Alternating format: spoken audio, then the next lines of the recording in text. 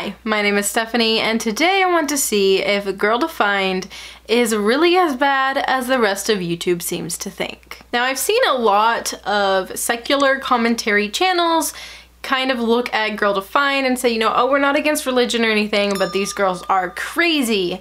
And I've also seen people in the comments saying, hey, I'm a Christian and I am so ashamed of these girls. So I figured this is something I wanted to look into. I wanted to see if the reason people were saying they were ashamed was actually because of what they were saying, or if because these commentary channels are pointing these things out and saying, oh, that's cringy, so we feel like compelled to feel like they're cringy as well. So I'm wanting to look at it in two different pieces. One part, I want to look at just the content, just exactly what they're saying, not how they're saying it, not the way they come across, just what they are saying. Do I agree with their statements? And then the how they come across. Are they cringy? Are they genuine? Are they whatever? Those sorts of things. So, while I know a lot of people really love to bash Girl Defined from head to toe, this is not that kind of video. I really want to be objective when I'm looking at this, and again, I'm going to state that this is coming from a Christian point of view. A lot of people have reviewed their videos and looked at their videos from a non-Christian point of view and picked it apart. So I want to see if this is something to actually be picking apart from the Christian standpoint. And I do think that is something that people should take into consideration. Girl Defined is aimed at Christian girls or teenagers, not at every single girl or teenager or secular girls and teenagers. So when people say, you know, oh, we're not really making fun of religion, but they make fun of the things they say that are Christian principles or Christian ideals, they kind of are, but don't realize it. And that's just because they're so used to hearing their own, you know, secular opinions and secular ideals being put throughout the media, throughout YouTube, throughout everywhere, that they think everybody thinks the way they do and everybody has those principles that they do. So whenever they're presented with a different idea, they're immediately going to think that's weird, strange, and crazy. So I want to see if some of these things really are weird, strange, and crazy, or if some people are actually kind of confused because they aren't Christians and don't really get it, if that makes sense. Alright, so I aimed to get videos that I did see other people make videos about, so that way we can look at what everyone is cringing about, what everyone thinks is so crazy, so weird, and so horrible about Girl Defined. So the first video that I looked at was why I waited until marriage to kiss, and I know a few people reacted to that one, and I'm just gonna very quickly summarize this. Basically, the one girl, Bethany, I think is her name, is waiting until marriage to kiss, and apparently her older sister, who is sitting next to her, also waited until marriage to kiss. I wouldn't do that, but I do appreciate that Bethany made it clear that that's her personal conviction and something she personally wanted to do, and made it clear that that is not a biblical requirement, because it indeed is not. So this is one of those things that's kind of like, okay, but I will say they weren't saying all Christians have to do it this way or anything like that. They did make it clear several times during the video that that is just something they wanted to do. And something they said, you know, hey, if you want to consider it, consider it. I do think they were very excited and happy sharing about it. Again, I don't have that personal experience. I do think that's a little bit weird, but again, to each their own. That's really not a big deal. They're not forcing it on other people or saying that other people have to do what they did. The next video is 6 guys you shouldn't date, court, or marry. Now again, like I said earlier, I'm wanting to judge it based on the content of actually what they're saying and kind of separate that from how they come across, which I'll get into later in the video. But for now, I would like to say, before they've even gotten into the different types of guys, they're trying to come off as like really fun and relatable for the girls and stuff, and it doesn't necessarily translate that way for me. But putting that aside, let's start with guy number 1. Okay, so guy number 1 that you shouldn't date, court, or marry is this, Mr. Talk. So I think this one's kind of fair. Honestly, if you don't want to be dating someone, or I guess really eventually marrying someone who is just about the talk. You don't want someone who's just going to say all the right things and doesn't actually mean it. Someone who's all talk and no action is always a thing you would want to look out for. And guy number 2 is Mr. Anger. Guy number 2 is who they call Mr. Anger, and that's someone who like blows up at every little thing all the time. And I agree that that is something you need to look out for. If they're blowing up over every little thing and cannot control their anger at all, that can really set you up for an abusive relationship if you stay there. So I think they need some time to work on themselves and learn how to manage their anger before they should really be in a relationship with people. That's my perspective. And guy number 3 that you definitely shouldn't date, court, or marry is Mr. Struggle. Now, we all have our struggles in life, right? But we're talking about here with Mr. Struggle is a guy who's struggling with big things, and he always says, I'm trying, I'll do better next time, I promise I'm gonna overcome this sin, I promise I'm gonna get better in this area. But as his track record continues, he never actually overcomes those struggles. So for example, maybe pornography, maybe irresponsible spending, maybe just not getting places on time ever, or really managing the relationships in his life or his responsibilities very well. Now we have guy number 3, Mr. Struggle, which is Mr. what makes this video probably the most controversial, or he's the most controversial guy, whatever. And this is because of how they put this. I think they meant something else, or I hope they meant something else, but basically, yikes. This one did not go over well. And they're basically saying if a guy's struggling over something and he doesn't basically overcome it, then he's not worth dating. And that's not necessarily fair.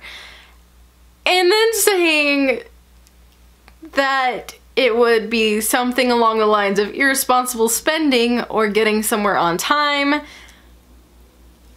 I mean, really? Is that a reason not to date somebody, that they didn't get somewhere on time? Now, if they ghosted you all the time and said that they were on their way and then they never showed up, that's something to be irritated about and look out for. But for someone like, oh, they just don't get better at not being late. Really though? Like, I don't know. I feel like maybe they were just trying to go for some easier examples. I don't know. But that one probably was like the worst out of them all. It's okay if someone is going through something, because we're all going through things, and to say like you're not doing enough in that issue is stupid. But I think that maybe the point they maybe wanted to try to make, I don't know, would be that you probably shouldn't take people on to be your personal project, if that makes sense. So if they're going through something, you shouldn't be dating them or whatever to make them get out of it, if that makes sense. There's a lot of people who do this kind of thing. Like, oh, they're depressed, I became their girlfriend or boyfriend or whatever, and then now they're gonna be not depressed. Well, what happens if your relationship is only based on their happiness, whether they're depressed or not?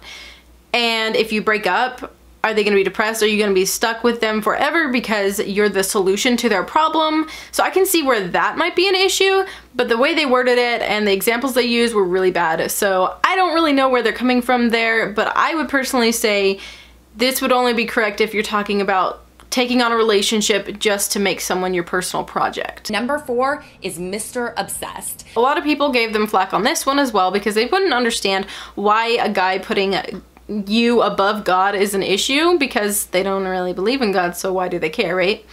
So this one is on this one. I can see what they're saying. I think for the guy personally, it's not good for him to put a girl above God, because if that girl becomes his God and she does something wrong, which she's going to do because she's a human being, he might get crushed. If she does something that hurts him, he might get crushed because his whole world revolves around her, right? So I can see that. But when we like people, we can come across as obsessive. So I think it's really important to define what we mean when we say obsessed. If they're like stalking you, it's kind of an issue. But in general, usually when you really like someone, your whole world kind of does revolve around them, to be completely fair. Guy number 5 is Mr. Pressure. I definitely agree with this one. I know a lot of people thought that this was just like, oh, someone putting you outside of your comfort zones. No. They were clearly talking about things that were pushing you into things that you do not feel are morally right, things that you are not ready for in the relationship. And really, I don't see why people were tearing this one apart, because I think we should all agree that no one should feel pressured in their relationship to do things that they don't feel comfortable with. If they do not feel comfortable with doing a certain intimate thing, whatever that is, they should not be pressured into doing that. If you're in a relationship where someone is being really manipulative and saying that they're gonna leave you if you don't take it a step further and stuff like that, get out. You do not have to stay in that kind of thing. So there, I do agree with them on it. Guy number 6 is Mr. Unsaved. A lot of secular people kind of got offended by this, but I can kind of understand this because there's really a fundamental disconnect that would be happening, because if you take your faith seriously and the other person either doesn't believe in God or has a faith that is very contradictory to yours and they take theirs seriously, then you're not really going to be able to connect on that level, and I don't think that's a good idea. It doesn't mean you need to look down your nose at the filthy heathen or something like that. But I do think that putting all of your emotions and everything into a relationship that ultimately you are not going to be able to connect on that particular level is not a bright idea. And then you also have people who try to date people to make them come to church and stuff like that. Don't do that. Okay, so this next video that I'm going to be looking at is 8 reasons why we are not feminists. And I find this one particularly interesting because I know a few people have gone over it. It has a huge dislike to like ratio. Dislikes are insane on this. But they do make it clear in their intro that they're talking about modern feminism. Okay, so they made it very clear they're cool with the equality with men thing, but they're not cool with what the current new wave or whatever it's called feminism movement is trying to push. And I saw the comments and they were all like, oh, you know, go back to your husband and ask him for permission to make this video, and don't you know you couldn't make this video without feminism? It's really interesting to me that because it's a Christian video, now you assume that these girls are not okay with any sort of feminism, even though they literally just said that they're okay with the feminism that's about men and women being equal. But we have gajillions of feminist cringe videos out here on YouTube where people are pointing out the flaws with the new wave feminist movement, where it is no longer about equality between men and women. Number 1, you become your own God. As a Christian, and again, they're making videos for Christian girls and women, they're not wrong. And a lot of her wording also reminded me of the fat acceptance movement. I agree with them that current day new wave feminists do think that you have to agree with everything they say and agree with them basically being God, or else sexism. And number 2, sexual liberation is praised. Again, we're coming from a Christian standpoint. For people who are secular, this is body shaming because girls should be able to do whatever they want. Look, girls can do whatever they want to, but from the Christian point of view, we put value on modesty, and we feel that if you're out there flaunting every part of your body, that you don't really honor it that much. So a lot of this issue comes from different people's ideas of what modesty is, but she made the example of someone posing topless for the entire world to see.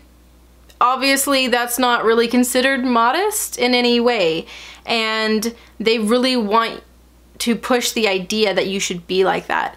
And in fact, modesty itself is honestly shamed. So we want to play this game where it's like, oh, you're body shaming. Oh, you're shaming people if they want to act like this. But if you watch their video on how to make things more modest, they get shamed for that. And number 3, not all lives are valued. Women are the biggest proponents for life and women's rights and women's liberation and all of these things. But the crazy thing about the feminist movement, and honestly, very few mainstream feminists would disagree with this, is that women are all for abortion. Feminist is on the forefront of fighting for abortion. I know that for some reason, my opinion right now is not a popular opinion.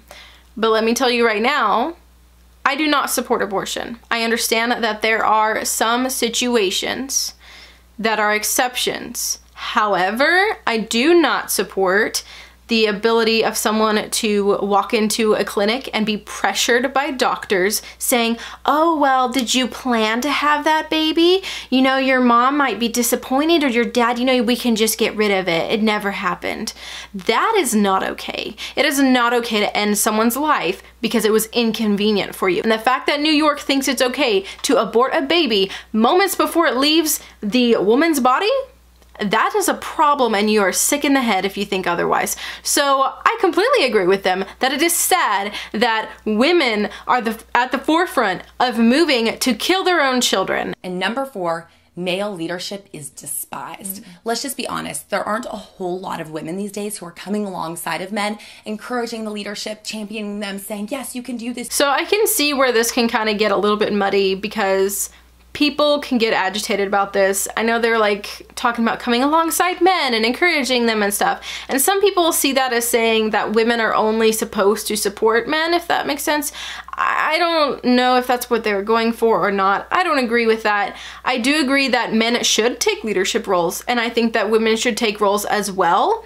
And I think that it should be based on capabilities and basically who can meet the standard. Who is actually better for the job? It shouldn't be whether you're a man or a woman.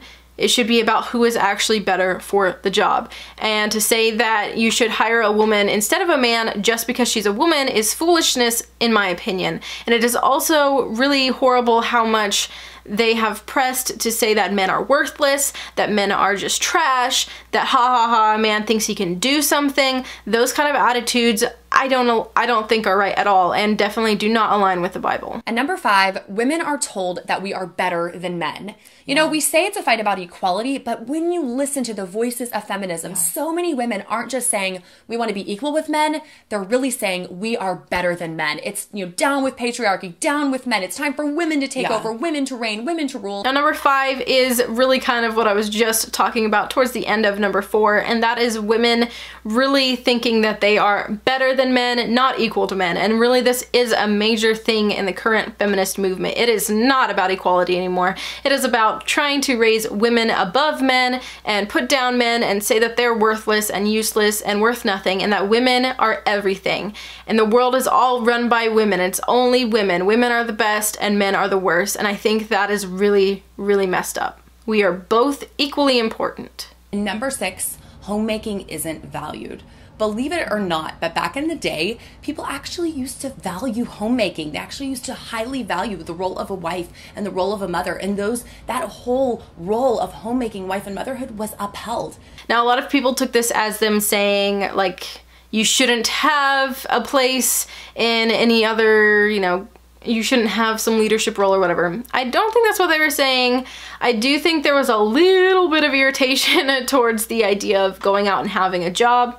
I think that homemaking should be as equally as important, if not more in some situations, than going out and getting a job. I think that women are given a very unique role, and to say that you aren't worth anything because you don't go to a job that gives you a paycheck is really awful. I think that we should honor people who are at home making a home and are looking after children and are doing those sorts of things as well. I don't think it's fair to sit there and spit on them for doing that kind of work. And number 7, unique gender differences are ignored. We're honestly both really offended by this because God created men and women to be equally valuable, but purposely different. Number 7 is about the idea that they want to make men and women equal and the same. So not just equal status, but the exact same. They have the exact same purpose, the exact same abilities, the exact same everything. And again, I think that's just not true. Even if you look at the physical body, a man is not physically capable of carrying a child, and a woman is. We are made to do different things, but we are equally important, and I agree with that. Number 8, the victim mentality is encouraged. And number 8 was about pushing the victim mentality. And again, this is something that the feminist movement of today does get criticized for a lot. They are victims of the patriarchy, of society, of whatever else. And I do appreciate that they pointed out that they're not talking about victims of abuse and victims like who are actually victims. Obviously, we should stand by and support people who have gone through things like that. But what they were saying is a valid point, where they try to say, because you are a woman, you are a victim of this society of whatever, which again just breeds this stupid mentality between people, and it's really ugly. So I do agree with them on that. So to my surprise, on the feminist video, I pretty much agreed with them on the whole thing. So I wanted to go ahead and look for a video that may have been more recent that someone else kind of did a video on, and I found a video done a couple days ago, I think, I don't know, pretty recently, by Rachel Oates, and she is an atheist and she has a lot of commentary on Christian things and then other things that just, you know, she finds absurd and stuff like that, and some of her videos I really like. So I saw her put out a video called Girl Defined Calls Assault Victims Broken, and I was like, yeah, that's something I would not be okay with, so let me go see what she's talking about. So I watch her video, she has the clip of it in there, and then she gives her commentary. And so I wanted to kind of tell you my thoughts on that. She writes, "Dear Girl Define, I'm sure you probably won't read this, but it feels good to let it all out to someone who would have some good advice, and I would really appreciate it if I did get a response." Here's your response. Here's your response. "I was raised in a Christian household, but as I started getting into my teen years, I found I was straying further and further away from God and His Word. I've done things with my boyfriends in the past with and without consent. I've been really wanting to get back into my spirituality and relationship with God for a while now, but I'm not sure how to even start or if it's even possible with the things I've done in the past. Is it even possible to re-purify yourself from sex outside of marriage? And if so, what does that look like? I'm terribly lost right now and would really appreciate a response or even a video talking about these topics or talking about situations that people who haven't always been Christians might run into." Okay, so let's talk about the one thing that stands out to me in this letter. The line that talks about how I've done things with my boyfriends with and without consent. I think this is her saying, I was raped, I was sexually assaulted. And I think it is, you know, a bit of a, not a cry for help, but I think it's her saying, like, I need some reassurance here. Let me know I'm not in the wrong. It's so important for people who've been through this to know that it is not their fault. They did nothing wrong. If someone did something to you without your consent, regardless of your background, regardless of what you've done before, regardless of if you've done sexual things with them before with consent, regardless of your religious background, if someone does something to you without your consent, it does not make you bad, it does not make you dirty, it does not make you impure, it does not make you a sinner. You are not at fault. First thing I want to say to you and to any of us who have experienced sexual impurity, which that's me, that's you, that's everyone. None of us are perfectly pure, and that's the whole point of why Christ died. Yeah. We are all sexually broken. We're all impure. We all struggle with lust. We all sin and need to repent of that sin before God. It's different ways. It's just in different ways, different situations, different seasons, different sin, but at the bottom, at the heart of it, we are all impure, and that is exactly why Christ died, because He wants to forgive us of our sins. He died on the cross, not because we're perfect girls, but because we're sinful girls. That is why Christ died, so that He could forgive our past and redeem our future. This is such an unnecessary kick in the stomach for this poor girl. Let's put all the consensual stuff that she's done aside, right? They're literally saying, okay, you were sexually assaulted, and that makes you a sinful girl. You are the reason why this God that you believe in and worship had to die. You're impure. You're sexually broken. These are horrible, horrible words and phrases to use about anyone. Never mind a victim of sexual assault. Screw that.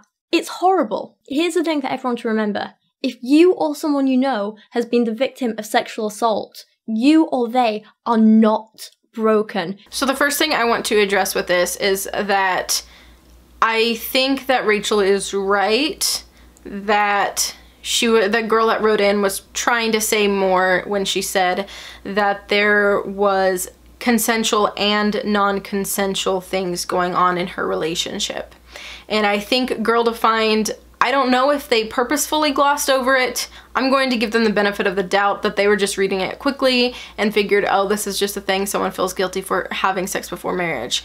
So I think they really should have slowed down to pay attention, because that changes the entire tone of her write-in request, and their response should have been adjusted accordingly, because Rachel is right.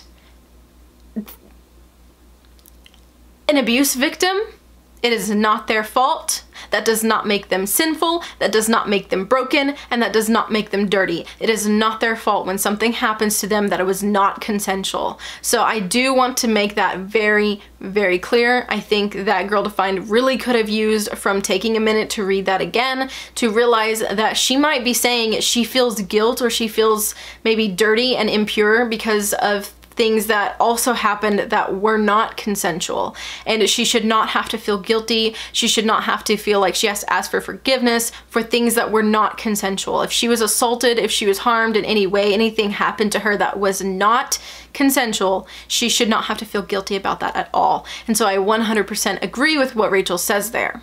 However, coming from a Christian perspective, I understand what they're saying, and since that girl is also, I'm assuming, Christian, then she's gonna understand their response better than Rachel did. So Rachel thought that Girl Defined was basically saying, wow, you're a terrible human being, you're broken, you're dirty, and you're the reason Jesus died, you horrible human being. But that's really not what they were trying to say. Again, I'm pretty sure they just completely missed the non-consensual part, so they're just answering like, oh well, this is just someone feeling bad about having sex before marriage.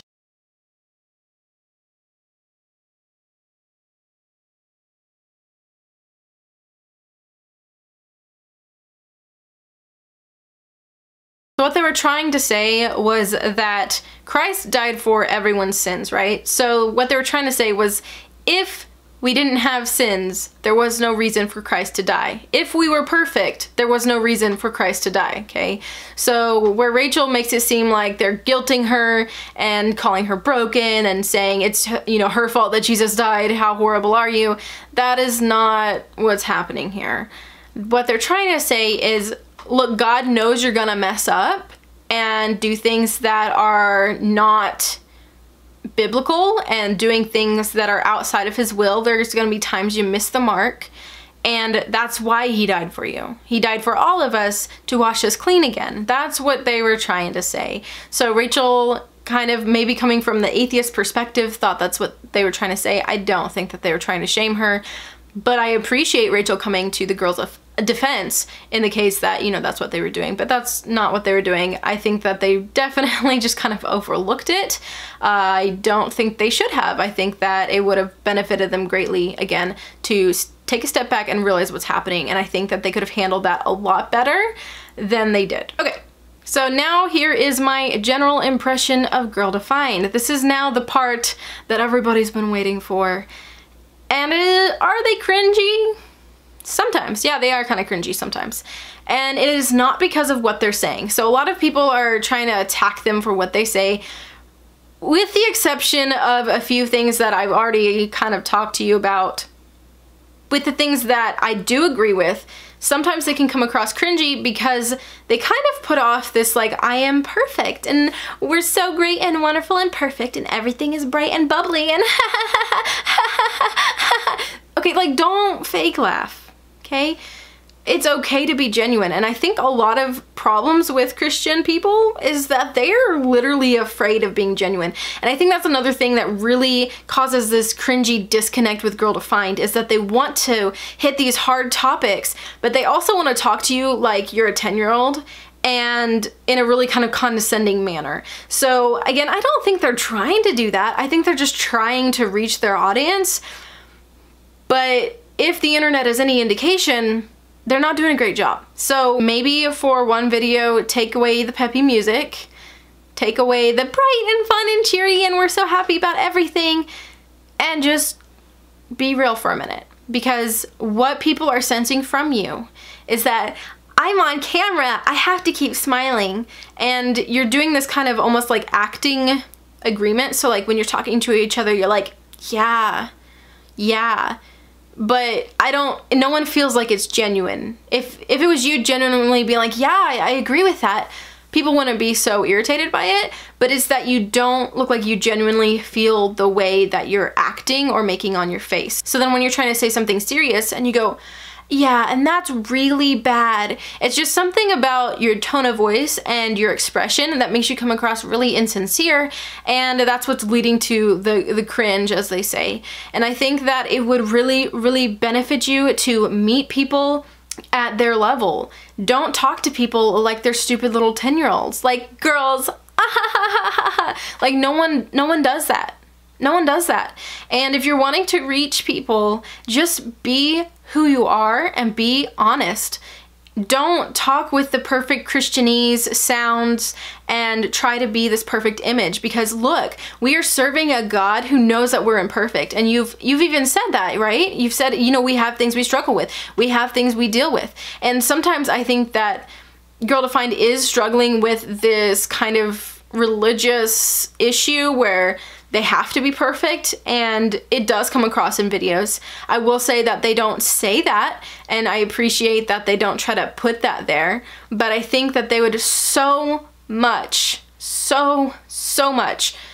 benefit from being able to drop the I am going to be this perfect role model, to be able to say I'm a human being, I need Jesus just like you do.